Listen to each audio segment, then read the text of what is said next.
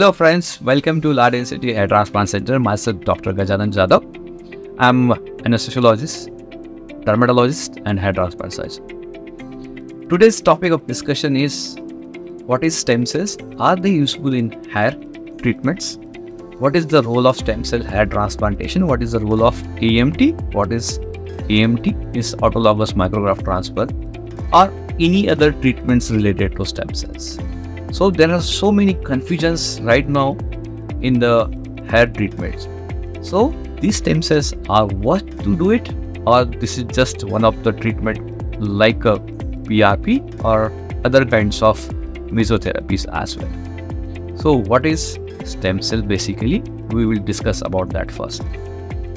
So body has got a lot of stem cells. They are present in bone marrow, they are present in a fat, they are present everywhere, almost in every organ, because those organs are reproducing, those organs are regenerating. They have to have a stem cells to reproduce. So as you know that each hair has got hair cycle. So there are three phases of hair cycle called anagen, catagen and telogen. So anagen is a growing phase, catagen is a resting phase, telogen is shedding phase or preparation of the shedding phase. Everybody feels hair fall. Everybody has noticed hair fall, but everybody doesn't get bored. What is the reason?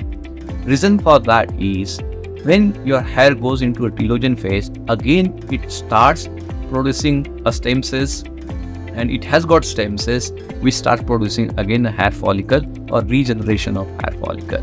So that at that particular time, after maybe 3 months of the period, you might or you will see the hair follicle again. You can see the hair again. So that is the property of stem cells, to reproduce, regenerate. So this is the property where scientists and doctors started thinking about the problem of baldness. Can we do that? Can we inject the stem cells into the bald area where we can recreate the hair, or we can regenerate the hair?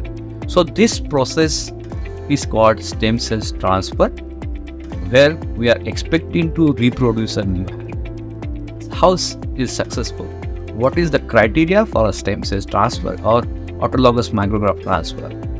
So here, right now, what we have achieved over the period of year is we can separate a stem cells from fat cells, bone marrow or hair follicles. So that is possible, but what is the results? Right now, if you transfer a stem cell on a body area, still we are not able to regenerate a new hair.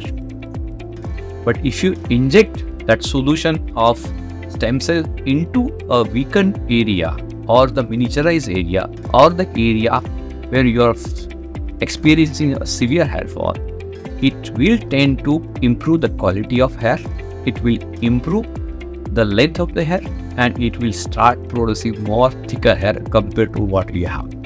So this is one of the alternative treatment for the patient who are suffering for a persistent hair fall or persistent hair loss due to androgenic alopecia and other causes of hair fall.